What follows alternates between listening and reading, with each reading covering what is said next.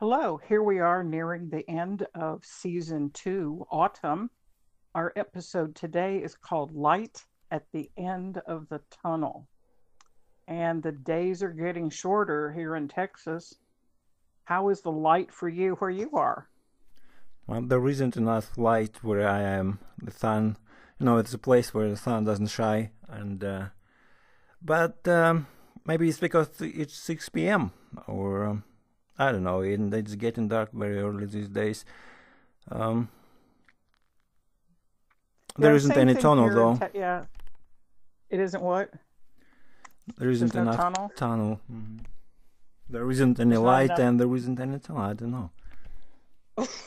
There's plenty of tunnel. To me, the tunnel represents just something you're enduring and trying to get through. And I think a lot of people are struggling with financial things and they're struggling with family and homeschooling and work and finances and friends that have lost jobs. So to me, the tunnel kind of represents the darkness that we're in. I mean, I've seen people posting posts about how the plague was back in the Middle Ages and how they various epidemics and pandemics were around the world. And I don't know. I think we're kind of all struggling with a little bit of darkness. Like I've been disappointed by some friends, but I've also been very pleased by others. For me, there is some light in the darkness. Speaking of which, I mean the darkness. Do you think that darkness? It's about symbolism probably, but the darkness gives us the power what to destroy or to create. What would you say? Darkness. Well, first of all, it gives us the opportunity to sleep because we're supposed to the Right. circadian rhythms. We're supposed to sleep at night, but darkness can be like our shadow, our deep unconscious stuff, and a lot of artists, musicians, writers write out of the dark spaces in their soul. Hmm. Tolstoy was exploring different things, and St. Augustine and Mark Twain were they were all looking at the darkness in society. Yeah, it's like Have you ever thought of doing any writing this fall from winter from season? from from the darkness side of my soul. No, but I'd prefer the light one. But I tried a few times, giving it up eventually. Um, well, I read it. Well, I tried. I read it somewhere that's if you stop waiting for the light at the end of the tunnel, just maybe it's time to lit that bitch up. I don't know. Maybe I should Yeah. write like Well, yeah, twice yeah, as yeah. hard as I ever before. Well, there's an old Peter, Paul, and Mary song. She's another sort of California-looking girl, a folk trio. Actually saw them play at Trinity University in San Antonio, Texas, many years ago. But they have a Christmas concert that they made years ago, and they have a song, "Light One Candle." And I guess the idea is that if everybody would light one candle, like maybe the world wouldn't be such a dark place. I like that idea. Hmm. So, I mean, the light, the end of a tunnel, the light of a candle.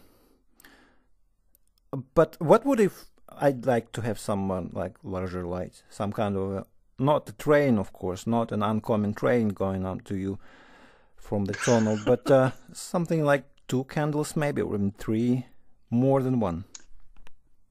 Well, when we approach the end of November and start moving into December, we have the season of Advent, and Advent has different symbols and rituals. The Advent wreath, you have one, candle for each week, waiting and moving towards Christmas.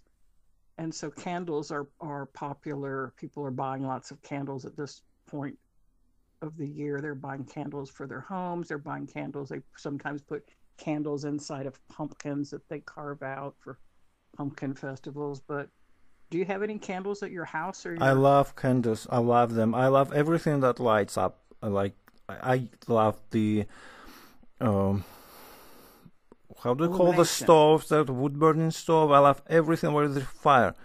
Um, Everything. And I have lots of candles. Some of them, actually, I have candles like 30 years old at my place. I don't know. Really? I should have like lit them up a long time ago, but I keep them as a souvenir, I guess. So they keep, I don't know, bring certain memories. Do you have any like old candles at your home? I do. I do. I actually am very fond of candles, and sometimes when a former student or a family member or somebody travels to another country, I like them to bring me a candle or a wooden spoon or a scarf. So something that's, kind of from that country. And I have some beautiful old candles from a cathedral in Mexico City. I had one of a former student went there and brought those back. I have another friend who went to Santa Fe, New Mexico. Actually, I went to Santa Fe, New Mexico, and I bought some candles, but I have some candles from that trip, and that was maybe 10 or 12 years ago. Yeah, I like candles, and I like to give candles as gifts because, if you're upper middle class, you have, plenty of stuff, but a lot of people exchange gifts during the holidays, and I like to give candles or candy or. Isn't that amazing? Like we've just mentioned old candles, like going back 20 or 30 years. Isn't that amazing? Like I guess that some tunnels just happen to be longer than others, right? Because who would have thought that we have that light at the end of a 30-year-old tunnel? Yes, yeah. And, even a year ago, we didn't know that we would be dealing with some of this pandemic stuff. Yeah, But, even a year ago, I didn't know we were going to be doing petroma therapy. So there you go. yeah. And This has also, been, if we're looking back, that probably means the other end of the tunnel. So there is a light, like we're looking towards the light at the end of the tunnel. But if we look back at the beginning of the tunnel, there is light there too. that's true. But don't look back, look forward. I think you told me once the, the car is supposed to go forward. Don't look in the rear view mirror. What's the thing you told me I once? guess it was that there was a reason for the rear view mirror to be so small or something like that.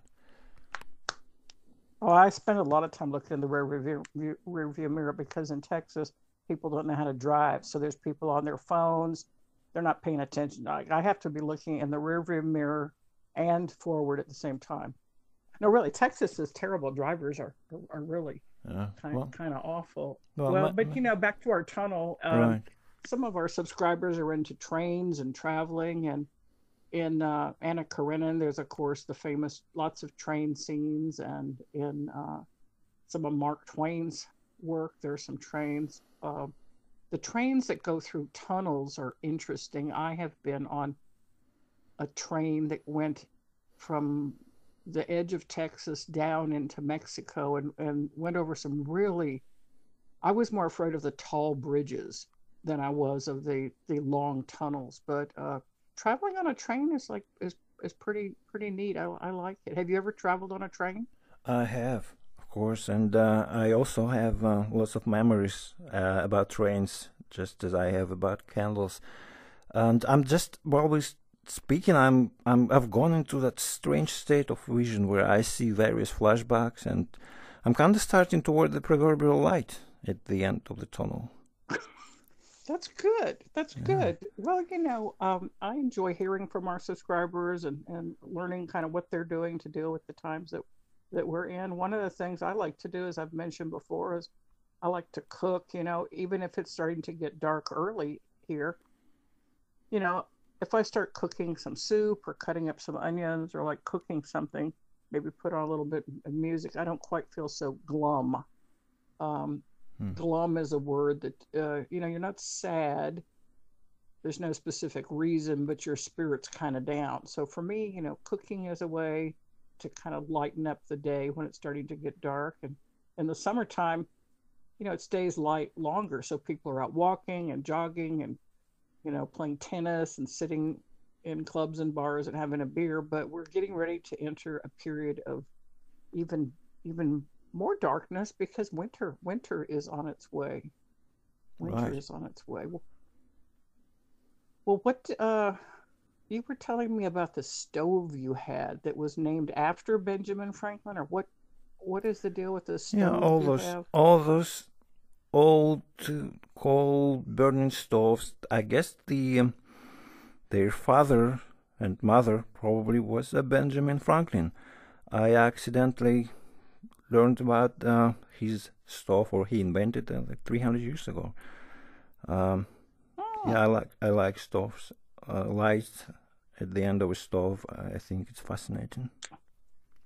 well, so this stove is going to go into like your country land place, Yeah, your there are cabin, many or old stoves made about 50, 80 years ago in the Soviet time, and they have all these imprints, or I don't know, letters and symbols and names from the Soviet time all over them, and it's funny to have one. It's like a coin which you have found, and the coin like 200 years old, and you found it, and you read the flip side, and I don't know, and yeah. it's interesting, and but I guess yeah, I guess they all come from Benjamin Franklin. Go figure.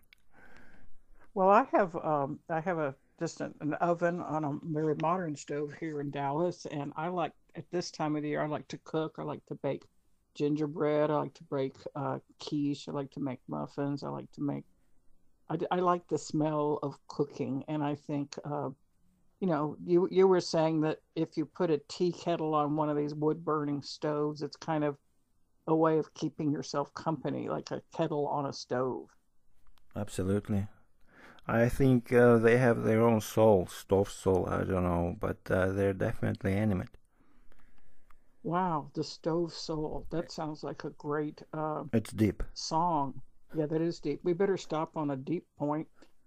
Next episode is going to be about road trip and cars. Then we're going to end the season with a episode about snowflakes. So we hope that you'll stick around and goodbye for now. Yeah, and everybody who's listening, just keep moving and remember that there are more than one way tunnels in life. See ya.